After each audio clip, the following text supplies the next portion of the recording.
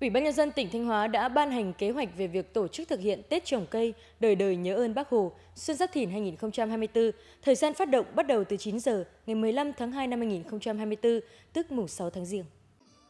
Ủy ban Nhân dân tỉnh yêu cầu mỗi huyện, thị xã, thành phố chủ động chọn địa điểm tại một xã, phường, thị trấn để tổ chức, sau đó phát động rộng khắp trên địa bàn để các cấp, các ngành, các đơn vị và mọi người cùng tham gia. Địa điểm trồng bố trí ở những nơi đất trống, tại các khu đô thị, khu công nghiệp, khu dân cư tập trung, tại các nơi công cộng, các công trình phòng hộ.